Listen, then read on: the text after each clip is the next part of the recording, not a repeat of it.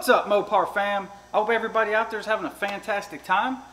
So we're back at it with the TorqStorm Supercharger budget build on Frostbite.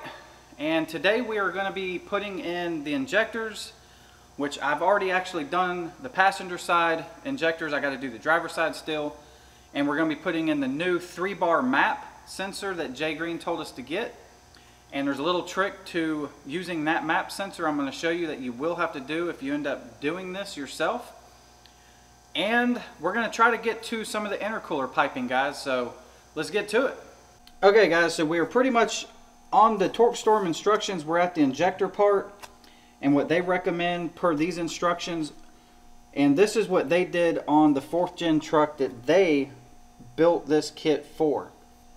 So they used the Chrysler Hellcat injectors. That's the part number and the quantity. And then they went with this fuel pump from Holley. Okay, so as most of you guys know, I work with Jay Green. What we went with per his recommendation was 80-pound Simmons injectors. I found them on Amazon for $50 a piece. And as far as the fuel pump goes, so as of right now, Jay is telling me to leave my fuel pump alone. Most of the time, the stock fuel system on these trucks will supply plenty enough fuel for the amount of boost we're expecting to see for right now. And I've also been running the stock fuel pump with my NITROUS system, and I've never had an issue with not having enough fuel for that. And that is definitely probably asking more fuel than what we're going to be asking out of the fuel system with boost. But we will probably end up upgrading it in the future, I'm sure, especially when we start trying to use both systems at the same time. But for right now, we're going to leave it alone. Now, this is talking about the intercooler, guys. So right here, this is telling you about the coolant tank, which we've already removed. And we've pretty much already done the intercooler mounting. This is the instructions and the measurements of the intercooler they went with. So it's showing you measurements and everything for the intercooler that they had built for this build.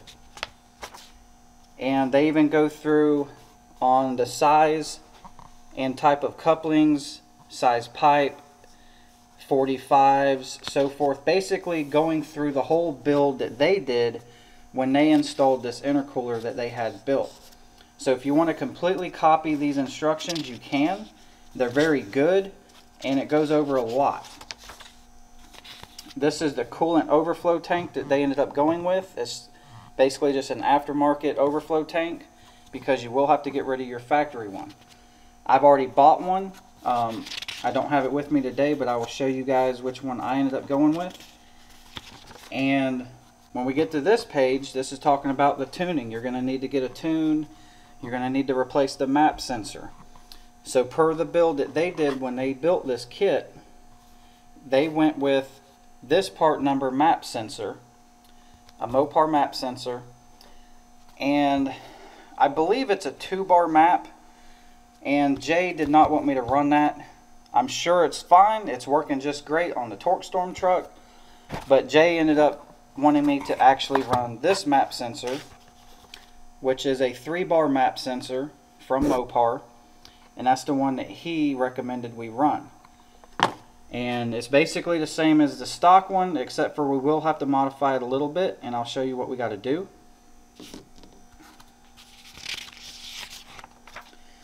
And then we will be getting to the blow-off valve install as soon as we get all the intercooler piping pretty much ran and done. But we're pretty much to the end, guys. We're almost there. So let's get this map sensor in and the other side of the injectors installed. Let's get to it. Alright, so the map sensor on the 4th gen Rams is back here on the left side rear of the manifold. It's kind of hidden back there. I'm not sure if you guys can see it, especially with my hand probably back here. But you can see the wiring harness coming up right next to the fuel rail right here. So we're going to unplug this connector. You just press the button, pull it off, and you will think this thing will come right up because it's actually loose. There is no hardware that holds it on. It actually has like a little kind of like a little cantilever system, but basically you will turn it counterclockwise about a half revolution, probably about a 180 more or less, and it will pop right up once you do that. So you'll turn it counterclockwise and pull up on it, and it comes right out.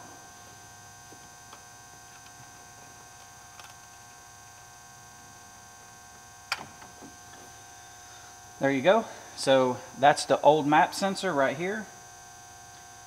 And we're going to go over to the bench and we're going to show you the new one and what we got to do to the new one to run the 3-bar map that Jay is recommending that we use. Alright guys, so here is the old map sensor and here is the new map sensor that Jay said to run. Now they are basically more or less identical, except for the new one has a tab here for a bolt, which we're going to cut off this tab so that this will not be in our way when we go to twist this one in, just like the factory one.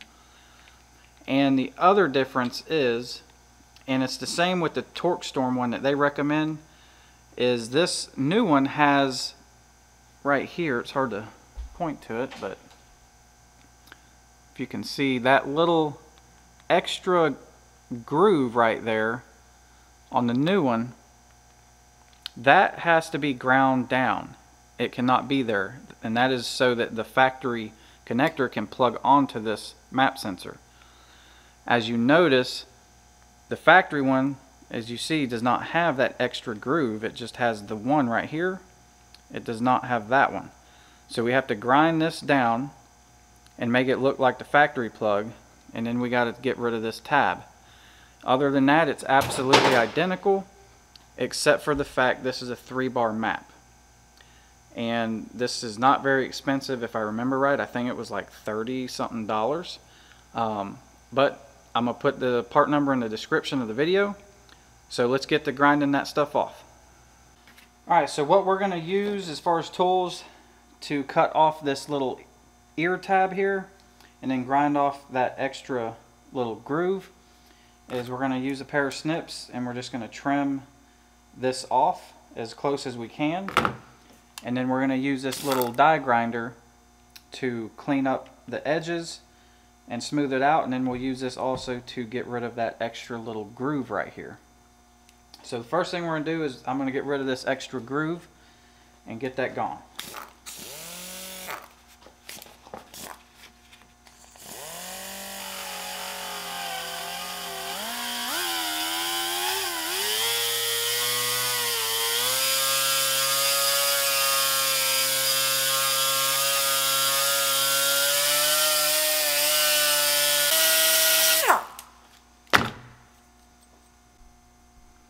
So you can see we got the extra little groove, the little tab right here on the side. It's completely gone now, nice and smooth.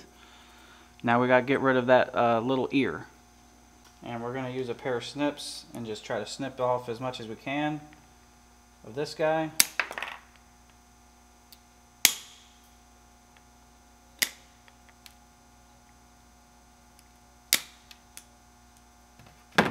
And after we do that, we're going to use our grinder here and just clean it up as close as we can to the groove there. And I'm also trying to keep my finger over the inlet of the map sensor so we don't get any debris in there.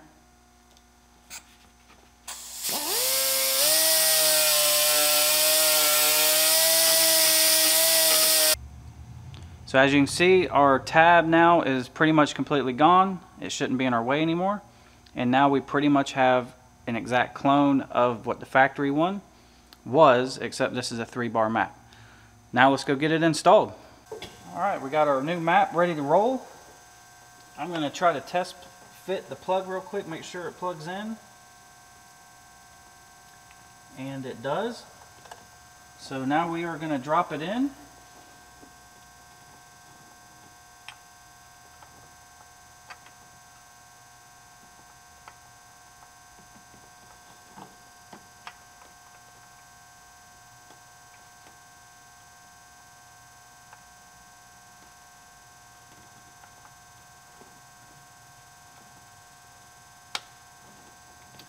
And it popped in just like the old one did. Connector plugged right on. I heard it click nice and good. And that's it, guys. So we got one new map sensor ready to roll.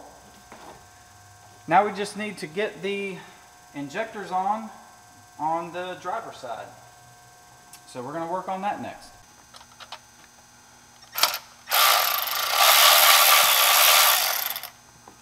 Definitely never like working on this side of the truck. Everything's a little more crammed in. Plus you got the fuel rail, fuel line right there. And my NITROUS lines are kind of running this way too. So it's just definitely a cramped situation for sure.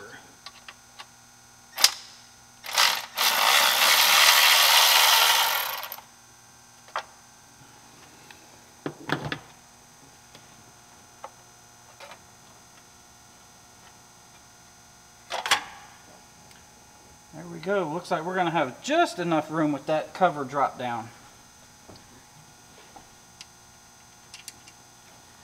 Now, of course, you got to kind of lean over and fight the brake fluid reservoir and the brake booster over here. So that's pretty much it. I'm going to try to leave my fuel line and my NITROUS connector hooked to the fuel rail. I really don't want to have to fight and unplug that. That's kind of a pain in the butt to get off and on. So I really don't think we're going to have to mess with that. We more or less just got to pull the fuel rail up, which it's loose now because those bolts we just took out for the cover actually goes to the same area where the fuel rail is held down with. It's the same screws. So right now our fuel rail is loose. We just got to pull it up, and then we will unplug the injectors and then pull the injectors out of the fuel rail and basically go in a reverse pattern. We'll put the new ones in and be done with it. And unfortunately, this is really not a whole lot that you guys will be able to see right here because it's so cramped. So really at this point, guys, I'm going to pop the injector rail off and I'm going to go ahead and replace these injectors. Heck yeah, guys. I think that's going to do it for the video today. And as always, guys, stay safe out there. Don't forget to hit that subscribe button, tap the bell button for the notifications, and we'll see you guys on the next one.